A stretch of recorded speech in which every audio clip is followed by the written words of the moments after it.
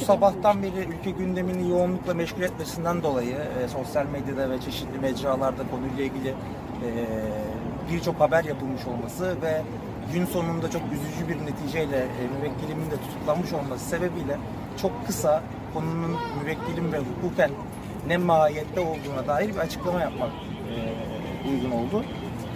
Hepinizin de duymuş olacağı üzere çok üzücü bir şekilde Gülşen'in tutuklandı. Sadece şunu belirtmek istiyorum, avukatları, ailesi, kendisi, hepimiz çok üzgünüz.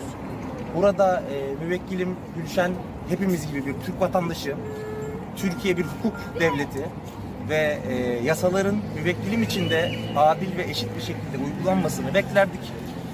Kanaatimizce müvekkilimizin işlemiş olduğu bir suç bulunmamaktadır. Teknik bir bilgi olacak ama Türk Ceza Kanunu madde 216 tanımlı suçtan kendisi aleyhinde soruşturma başlatıldı. Bu suçun alt ve üst sınırlarına baktığımızda tutuklama tedbiri çok uygunsuz olmuştur.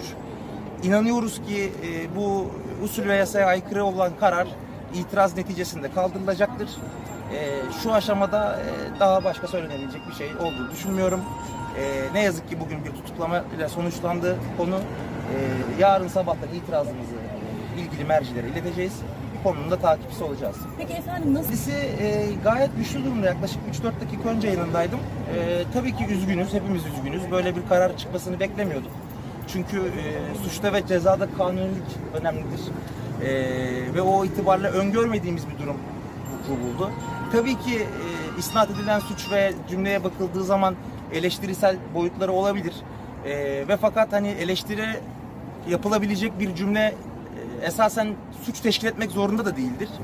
Ben bir hukukçu olarak, tabii ki Gülşen Hanım'ın avukatı da olarak isnat edilen suçun gerçekleşmediği kanaatindeyim hukuken ve fakat savcılık ve suç ceza makamları farklı değerlendirdi. Tutuklama tedbirinin orantısız olduğunu düşünüyoruz. O itibarla itirazlarımızı gerçekleştireceğiz. Buradaki infaz savcılığındaki işlemleri devam ediyor. Bir bilgi çıktığı zaman tarafınıza paylaşılıyor olacaktır. Peki